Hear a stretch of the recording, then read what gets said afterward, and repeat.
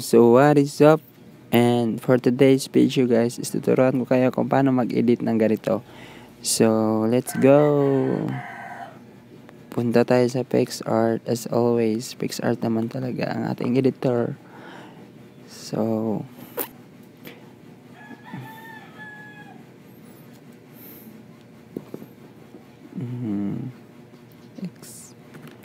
click yung plus sign guys. Click yung plus sign, then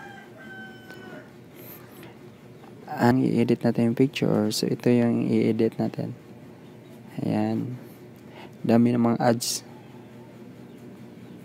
So click yung cut out, ika-cut out natin siya, tapos click yung may tao na sign.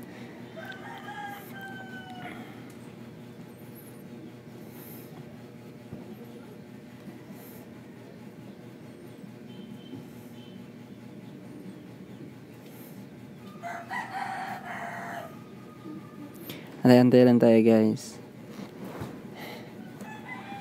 Loading siya.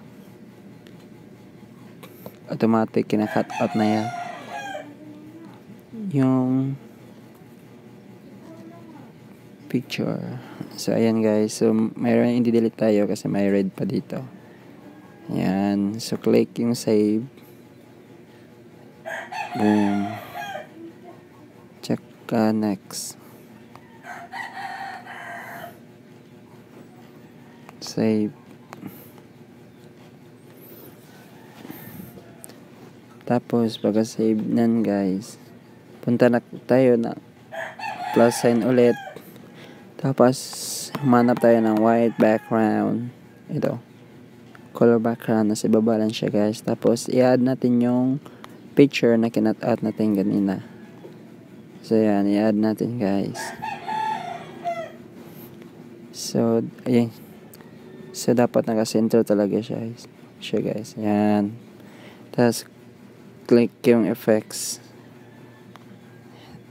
Tapos punta kayo sa magic. Tapos hanapin nyo yung badlands.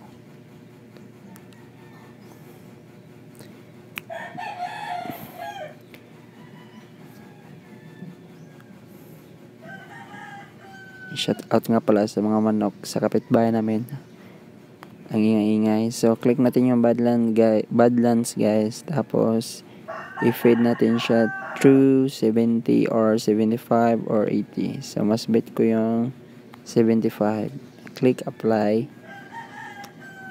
Yan. So click apply ulit. Yan. So punta tayo sa stickers.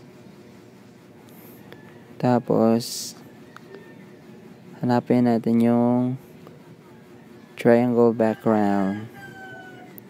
So maraming mga background dito guys. At tapos mamimili ka lang kung saan yung maganda na background na bagay sa picture mo. So hanapin natin yung pinakita ko sa inyo kanina na picture. So ito guys yung kukunin natin.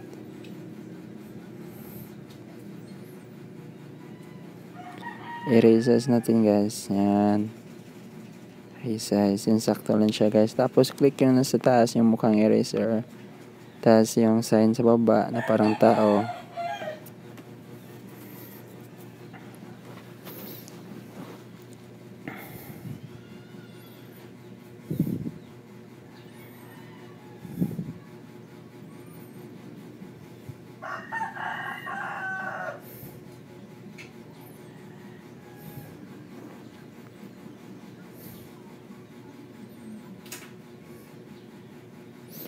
Antay lang tayo guys.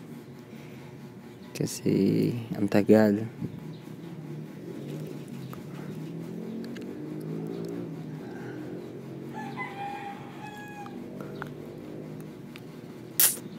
Yan. So click yung check sa itaas. Tapos punta naman tayo sa effects.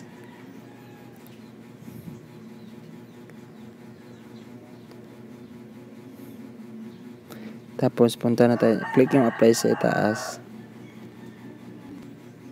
Tapos punta tayo sa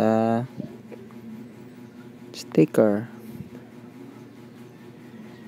Isi-search natin yung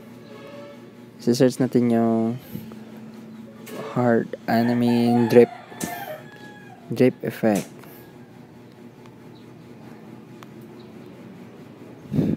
So ayan guys, marami kang pagpipilian.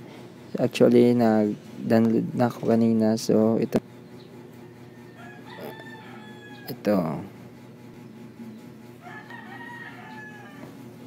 yan guys, yan erase natin para mas bagay talaga.